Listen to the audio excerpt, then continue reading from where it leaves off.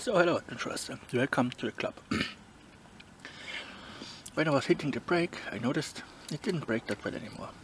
And the problem is, this little rivet here has come loose. And so obviously we could just go ahead and remove the whole unit and replace it, but I decided to fix it.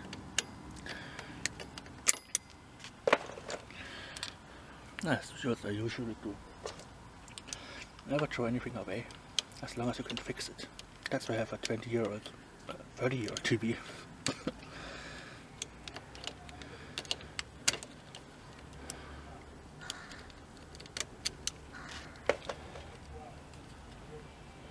What I'm doing right now here is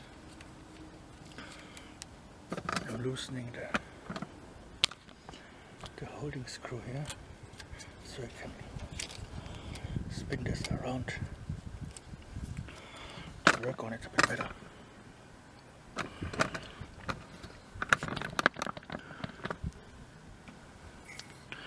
Here we see the rivet is not longer in its position. When I hit the brake, it doesn't really work anymore. And that's a problem. You see, it has even come loose now. So what we do now is quite simple. We have to replace either the unit, which I don't do, or this rivet. There are two washers on each side, and I will try to peel this out here. Let's see if I can get you a bit better view here. So it will probably still be a bit of a tight squeeze.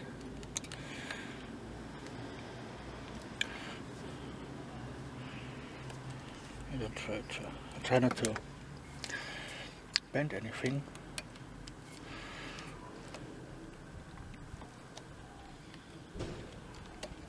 But there we go.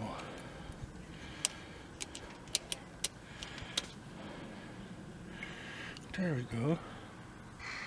We don't need that anymore. It's for cleaning later. Now we just need to find a screw that fits here. Try not to drop all those screws again.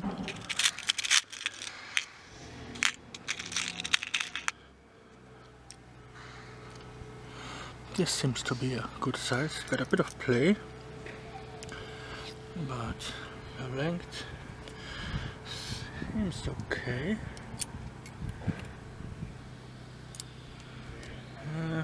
Let's go for one bigger. Yeah, let's do this one here.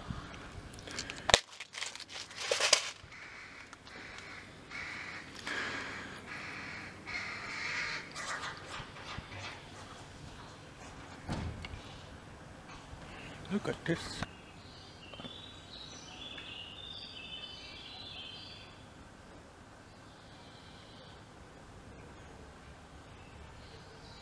So, new screw.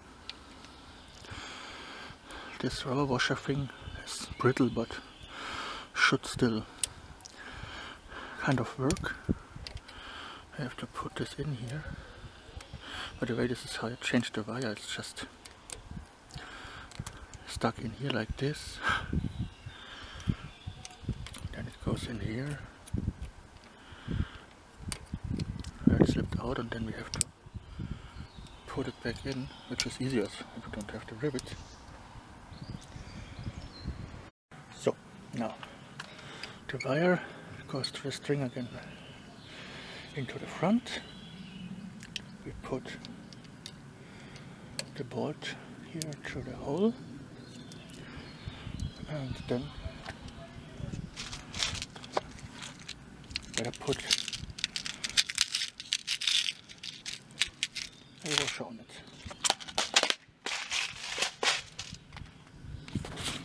So there it is. And after we screw the nuts on, we will put a bit of nail polish on it, on the threads, to lock them in. You can use professional thread locker, but this works fine. So Is it in focus? Kind of.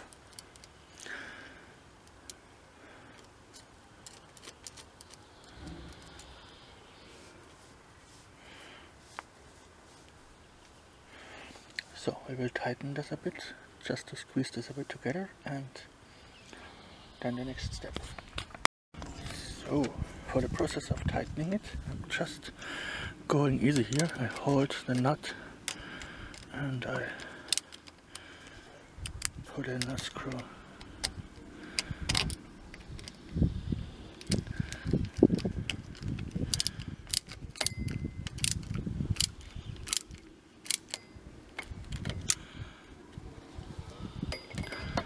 And as you see, we got a lot of play here in the back still.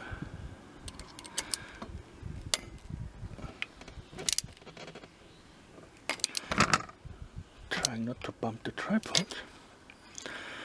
This looks fine. Got a bit of wiggle, but it's normal.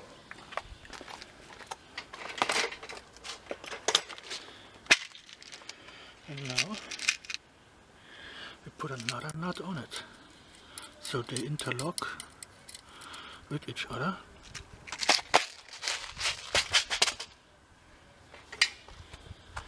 And clamp the thing shut, but first the promised bit of nail polish here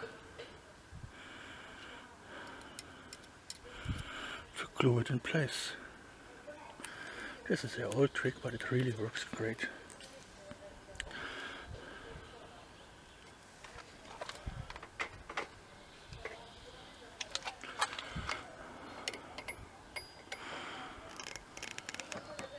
So,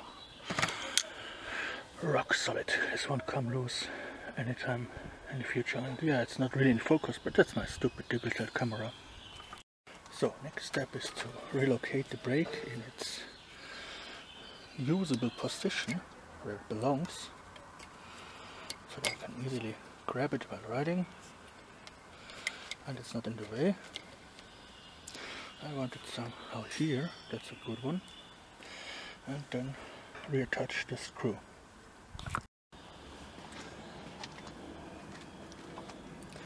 So let's hold this and screw it.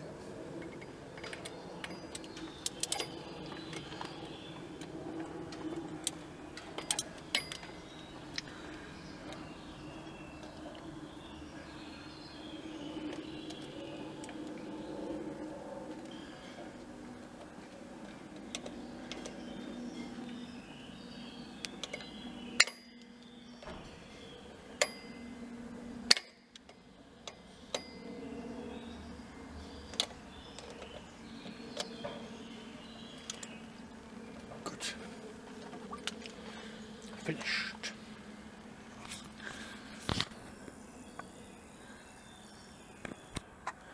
Now we got a good position here. Now as to add it anyhow, let's add a bit of maintenance.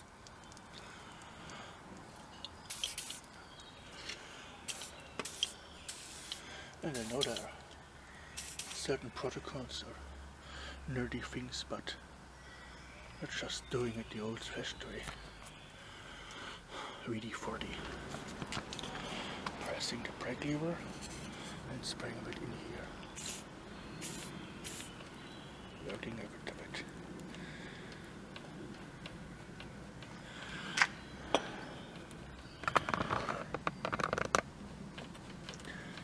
That's how you get it loose.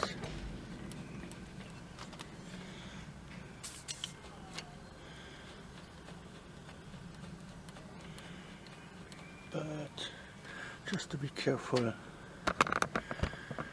not to get any on the brake pads, and you can check them, by the way, they are fine. The old ones nearly never wear down.